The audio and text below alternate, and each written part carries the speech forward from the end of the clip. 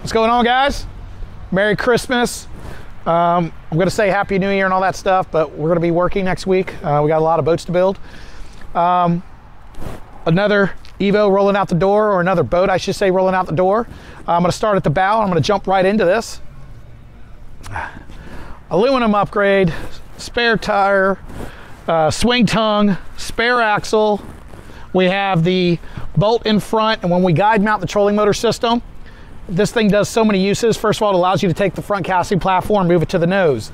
It allows the person in the back, or captain as I call it, can see where the trolling motor is when they're on the back poling and they have an angler in the front. It doesn't interfere with the push pole holders or anything like that, and it doesn't make the boat operate goofy, and it doesn't add weight to the side where the boat lifts under power.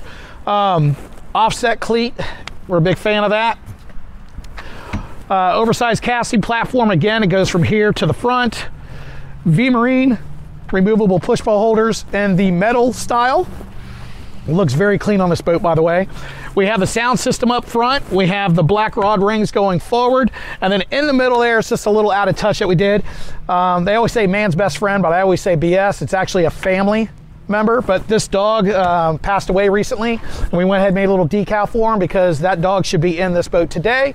So with the decal, that dog will be in the boat every day. So Barley, you're up there with our dog Riley. Anyways, two rod holders angled out on the side. We have the cushions are smooth with the black piping and the gray tone, and this looks really clean against the hull contrasting of the boat. Simrad, we love the guys at Simrad, Brandon Barlow. We got the little grab rail on top, and this is on console, not over console grab rail. Then we have the Beluga wheel by Gemlux. We love the guys over there, and Matt. We love all our vendors. Seat cushion is removable and toggled with the backrest. He has all his electronics underneath. He has the live well, the all-around light directional that you see on offshore boats and center consoles, something we came up with a couple years ago. We call this the Sasek style platform with a thick pipe. Welded rod holders, lean bar, 115 Merc, 3-in-1 transducer, dive ladder, and power pole micro on the other side. EVO X, bad mamma jamma. I say it all the time. A lot of good builders out there. Nobody's like us. Y'all take care. See ya. Happy holidays.